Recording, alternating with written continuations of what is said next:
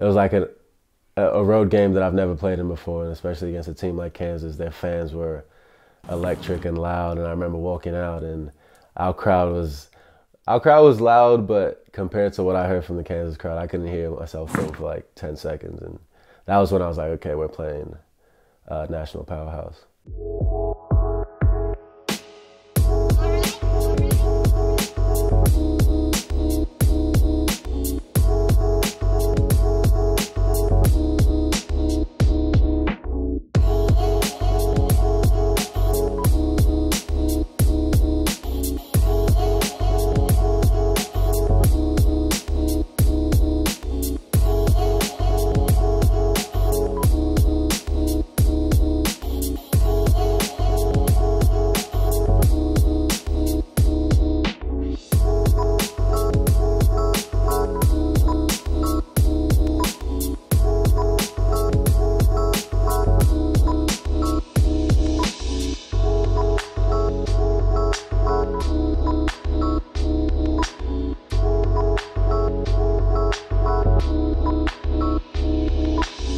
I tell everybody after we beat Irvine, it was the best 9 days of my life. I was just ready to play. I worked so hard for that moment that I didn't want to underperform, since especially a lot of people were watching. And I knew a lot of people in Canberra were watching too, so it was big for me.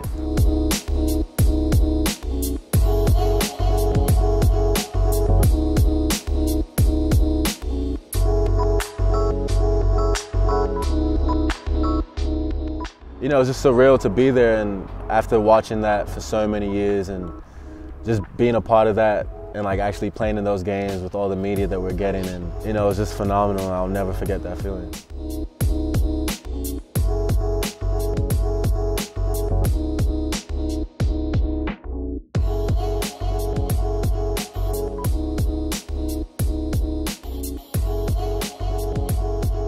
Ever since I started playing in 2009, people have said I wasn't good enough, and each level I've gone to, people said I wouldn't succeed at that level, and went to junior college, people said, oh, it'll be tough for him to go to America. Went to Division I, I redshirted, and people were like, oh, he's not gonna make it.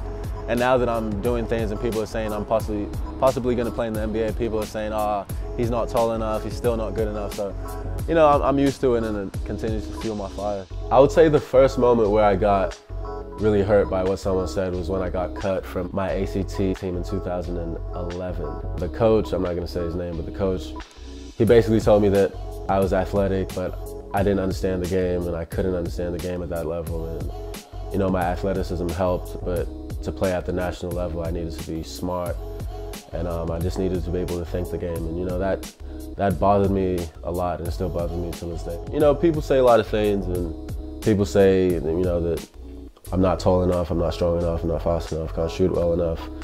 You know, I'm just athletic or something like that. You know, people always find their excuses. Mainly it affects me when I'm working out by myself and nobody can hear me or see what I'm doing, and I just remember what people say. If I'm having a bad workout, I say, that's what they want you to do. They don't want you to, you know, be great, or they don't want you to get better.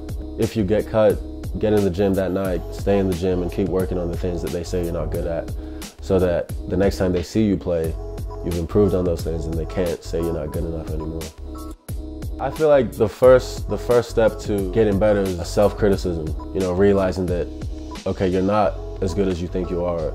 You need to work on some things. Whenever I work on something I'm not good at, you know, it's always a struggle at first, and I always get frustrated, but I always remember, you know, it's not supposed to be easy. If it was easy, everyone would be doing it, so just keep working and just stay on your path.